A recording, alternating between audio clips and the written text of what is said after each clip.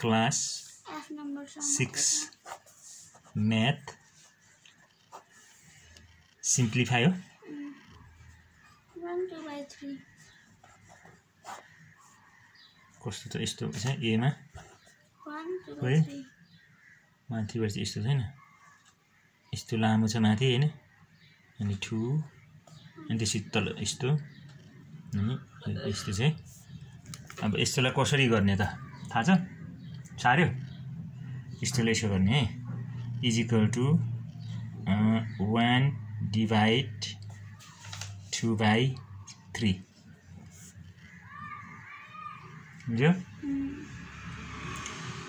अब यसलाई के गर्ने त हामीले 1 इन्टु फ्लिप गर्नु पर्यो माथि थाहा छ 3/2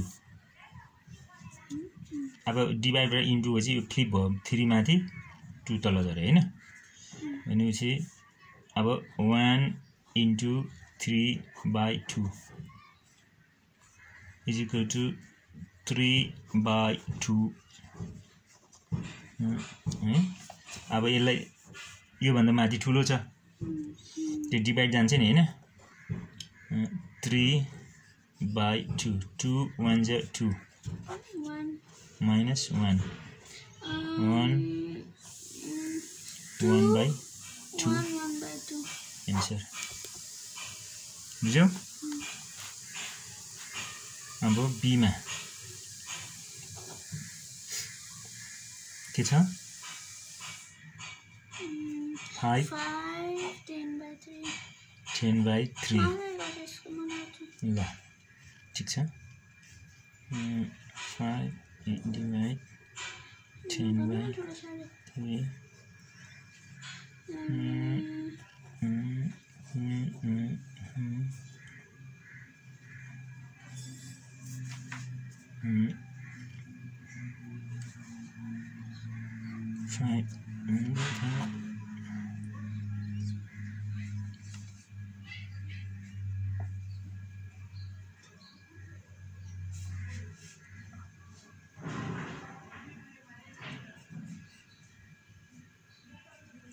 उल्टो परेछ 10/3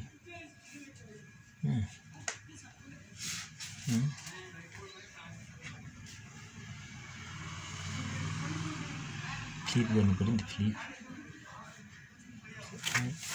इन्टु 3/10 5/5 is equal to 3/2 यहाँ पनि कति निस्क्यो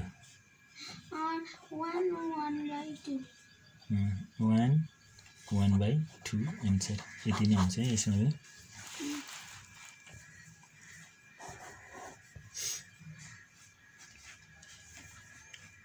सीमा 2 3/4 चाहिँ कसरी गर्छ यो माथि 2 3 अनि यस्तो अनि 4 छ है अब यसलाई एउटा म हिन्स दिन्छु तिमीलाई यहाँ के छ यो चाहिँ यस्तो छ 2/3 डिभाइड 4 चाहिँ यता पुग्यो अब यसलाई 2/3 इन्टु 1/ कति हो 4 1/4 यसरी राख्ने यो 4 माथि एउटा 1 दिने अपन दिने अनि 2 जा 4 2 1 जा 2 भनेपछि अब 1 into 1 3 into 2 is equal to 1/6 answer हुन्छ ल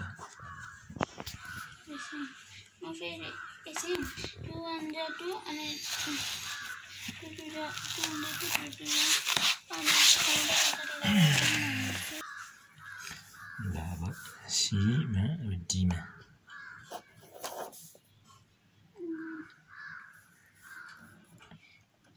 6 7 5 9 6 upon 7 divide 9 is equal to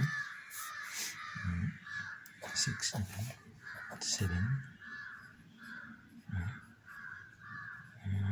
into 1 by 9. 3 is 3 is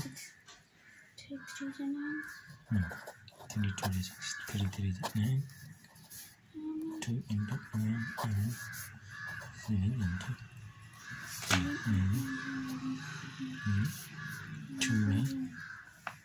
21. 2 by 21.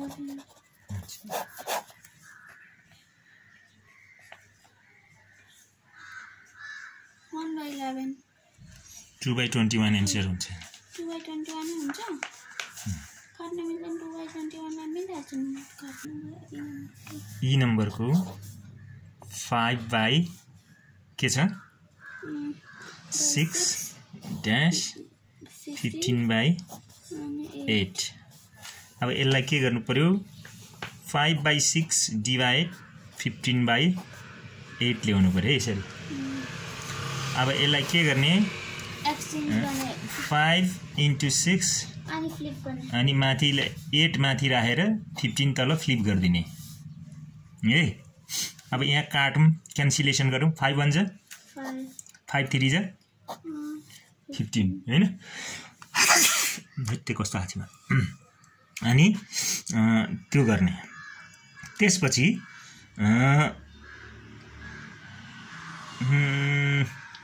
2 3 जा 2 4 जा 8.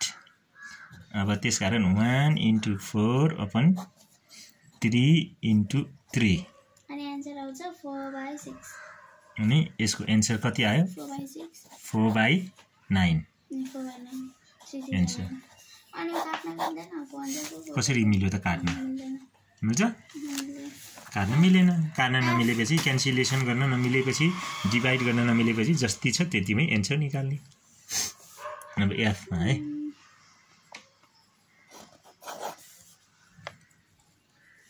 एफमा के छ 9 by 10 18 by अब यसलाई 9 by 10 divide 18 by 25. त्यस्तै गरी 9 by 10 into 25 फ्लिप माथि गरिदिने 18 तल. त्यसपछि यति गरेपछि हामीले के गर्छौँ 3 9 3 6 18 5 2 10 5 11 आन्सर आयो 5 by 4 3 by 2 into 5 by 6. अझै यताबाट पनि डिभाइड गर्नुपर्छ. अझै यता पनि 3 1 3 3 2 6 अनि हामीलाई 1 by 2 into 5 by 2 is equal to 1 into 5 by 2 into 2 is equal to 5 by 4. अब यसलाई डिभाइड गरौँ 1 by 4 4 1 4 by 1 1 upon 1 by 4 answer मिल्यो. गुड. के गर्ने अब लकडाउन छ सो ऊ पनि सक्यो के अरे व्हाइट बोर्ड मार्कर पनि सक्यो. पेन पनि सकिनै लागेको थियो. फाइन यो सजिलो छ एउटा गरेर पनि प्राय गर्न सक्छ. फाइन्ड द भ्यालु 5 हैन ए के छ 2 by हो 2 by 3 of RS 90. अब यसको भ्यालु फाइन्ड आउट गर्नु पर्यो. के गर्ने अब के गर्नु पर्दैन यसलाई 2 by 3 into 90 गर्ने है. अब यसमा क्यान्सिलेसन गर्ने 3 1 जा 3 3 3 जा 9 हेर न 9 भयो अब यहाँ के छ 0 माथि लाने अब त्यसपछि यसलाई 2 into 30 कति हुन्छ यसको 200236 यसको भ्यालु एन्सर यही हो है एन्सर भ्यालु 16 इस्यु सजिलो छ भेरी इजी है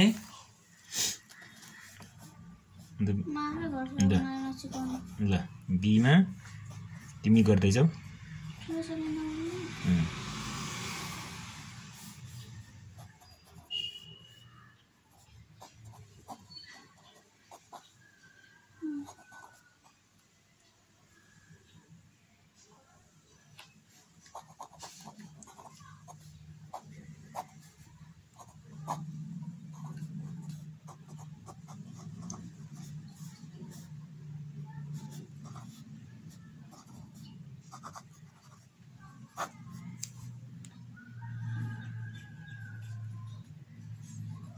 इस्यु एन्सर 420 जा 20 20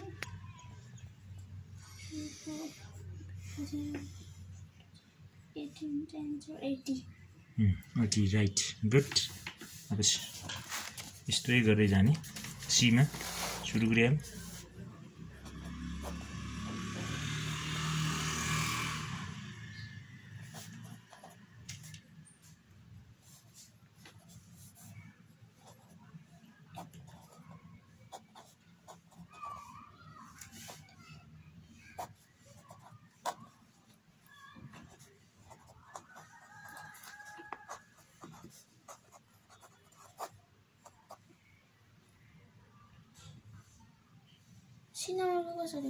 त्यही सेम 8 1 जा what 8 1 जा 8 8 5 जा 40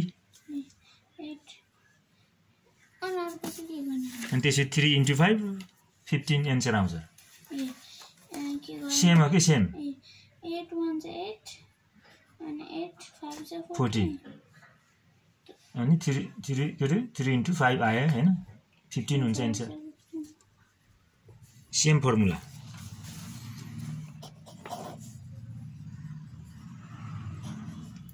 Six, 7, 3550 kg.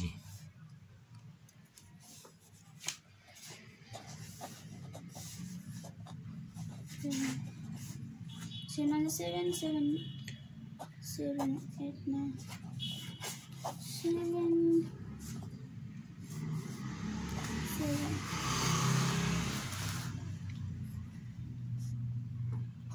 7, 1, 7, 8, 9, 10, 11, 12, 13, 7, 1, 7, 7.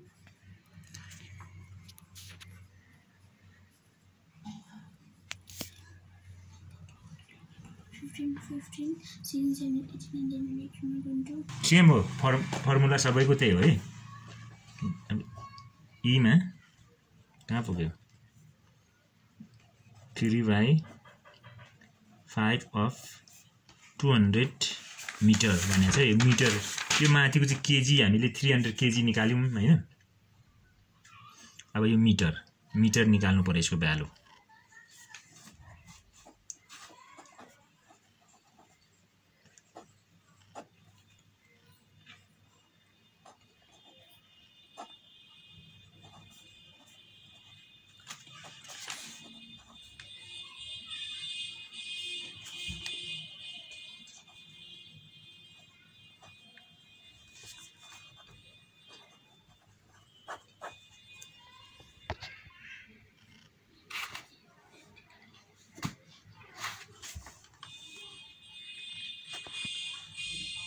Very good. F मा 7/10 of 50 किलोमिटर km भनेको किलोमिटर है m भनेको मिटर km भनेको किलोमिटर यसको भ्यालु फाइन्ड आउट गर्नु पर्यो अब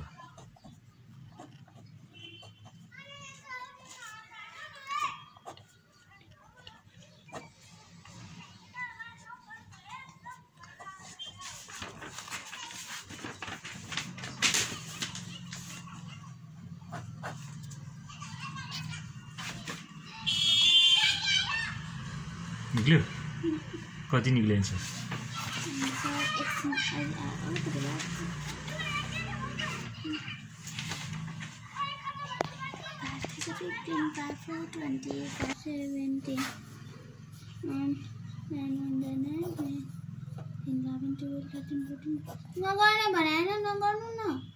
तँ म नहेर न यहाँ आफ्नै हेर है आफ्नै गर आफै गर्दैछ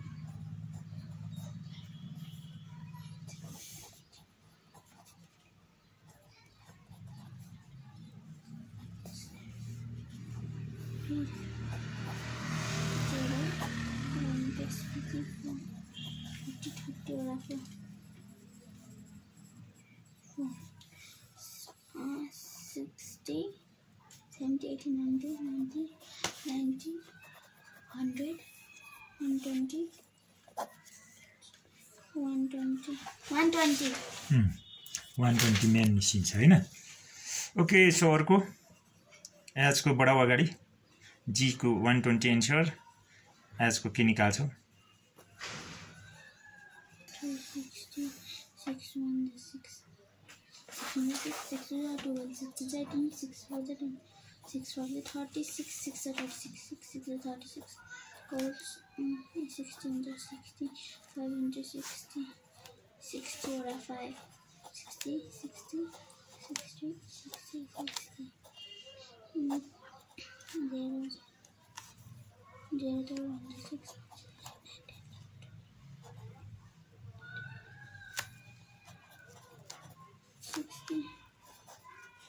60 plus 1 plus 0 6 7 8 9 10 11 12 16 17 18 आजको लास्ट के हो आई म्याथको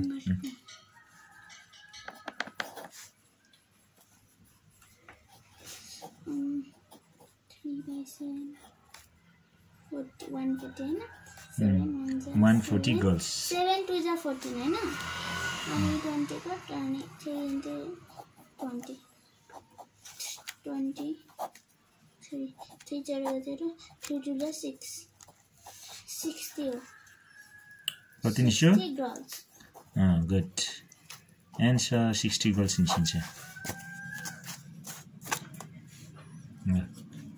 यो हिसाब आयो भने तिमीले गर्न सक्छौ अब थ्यांक यू गाइज